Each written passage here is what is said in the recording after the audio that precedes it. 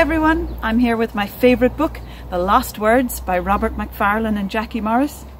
Let's see if you can figure out what word we're going to magic back into our language today.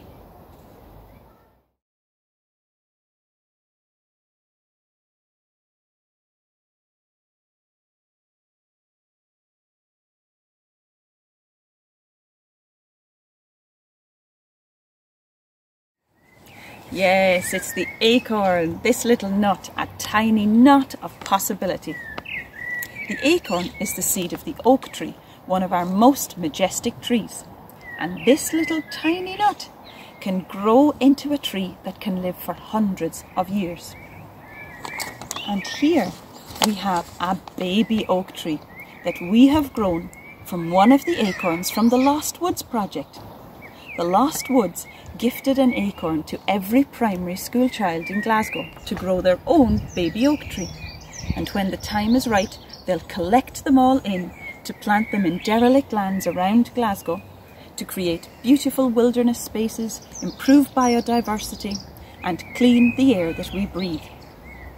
Planting a tree is a fun and effective way to repair our damaged environment. Acorns are a favourite food of squirrels, jays and badgers. Butterflies lay their eggs on oak leaves so that when their baby caterpillars hatch out, they have a ready-made meal of oak leaf to munch on. A fully grown oak tree is home to hundreds of species of wildlife, from medium-sized to tiny, many of whom can only live in the oak tree. Here, in this beautiful painting, Jackie Morris has painted an old oak tree in autumn. The acorns are ripe and ready to drop to the ground. The leaves are turning brown and are already starting to fall. A beautiful owl sits on its perch, waiting for it all to happen, just as it has seen many times before. In this poem, Robert Macfarlane uses an interesting pattern to draw our attention to the possibilities of the acorn. But first, let's read it. Acorn by Robert Macfarlane. As flake is to blizzard, as curve is to sphere, as knot is to net, as one is to many, as coin is to money, as bird is to flock, as rock is to mountain, as drop is to fountain, as spring is to river, as glint is to glitter, as near is to far, as wind is to weather, as feather is to flight, as light is to star, as kindness is to good, so acorn is to wood. Did you notice the pattern Robert used to write the poem? He crafted 16 sentences that are different, yet the same. He names individual things and then draws our attention to the fact that when you have many of them together, they create something bigger, something more powerful. Those small individual items are bursting with possibility. What does he mention? As flake is to blizzard. A flake of snow is nice to watch falling, or it might be fun to catch and examine on your cold hand. But a blizzard of flakes would cover everything in white, ready for a snowball fight. As bird is to flock. One bird is beautiful to listen to or to watch, but imagine thousands of starlings swirling above our heads in a murmuration. That would be mesmerising. As drop is to fountain. One drop of water isn't going to do much on its own, but imagine an elaborate fountain with billions of drops of water ready for us to splash our hands and feet in. That would be fun. As feather is to flight. One feather might be fun for tickling somebody with, or making a wish on, or maybe doing some art and craft with. But hundreds of feathers on a bird can make it fly. Imagine that. And finally, so acorn is to wood. One little acorn can grow a magnificent oak tree, but thousands of acorns, along with seeds from other trees and plants, will grow into a magnificent, wonderful wood. So much possibility in such a tiny little thing. Now, let's read the poem again. Acorn.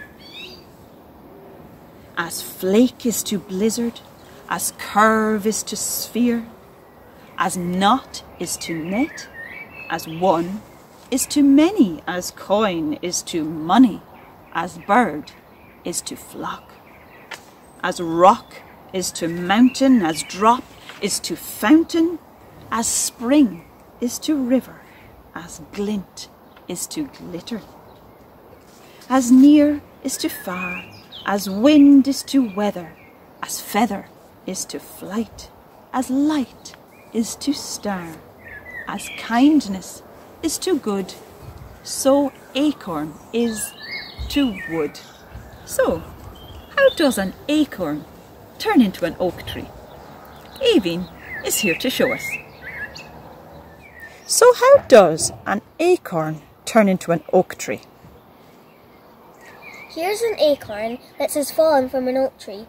When it fell in autumn, it was a greeny brown, but gradually, over the cold winter, as it lay in the fallen leaves underneath the oak tree, it turned brown, like this one. When spring comes and the damp earth warms up a little, if the acorn has avoided being eaten by a mouse or a squirrel, it begins to germinate. It sends down its first little root, just like this one. Then other thinner roots start to sprout, like these ones here. If it manages to get its root firmly into damp, healthy soil, the acorn sends up a little shoot like this tiny one here. And over the course of a few weeks, it grows this big, with lovely oak leaves, just like an 100-year-old oak tree would have. When this tree is about 20 to 50 years old, it will start producing acorns. And the cycle continues. Thank you, Aveen. And here is one of those mature oak trees. I like to think that Jackie Morris chose to paint the owl here because we associate owls with old trees. So having the owl there makes us think that the oak tree is old. Also, owls and oaks feature a lot in our folk stories, and we often think of them as wise and old, so they're the perfect pair. Do you know a story with an oak or an owl in it? Maybe you could tell us about it. Or if you don't, why don't you make one up?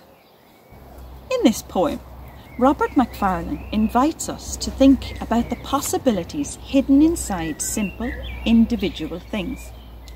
Could you think of other phrases he might have used in this poem?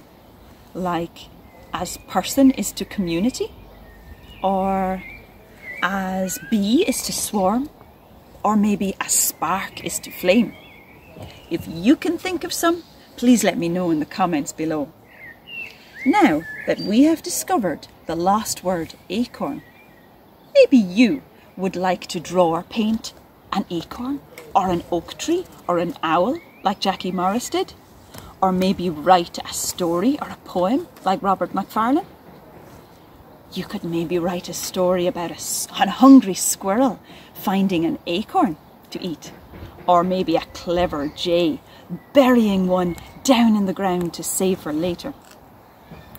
If you write one or draw one, please share it with me on Twitter or Instagram. I'd love to see them. Now, I'm going to relax and enjoy my book. As flake is to blizzard, as curve is to sphere,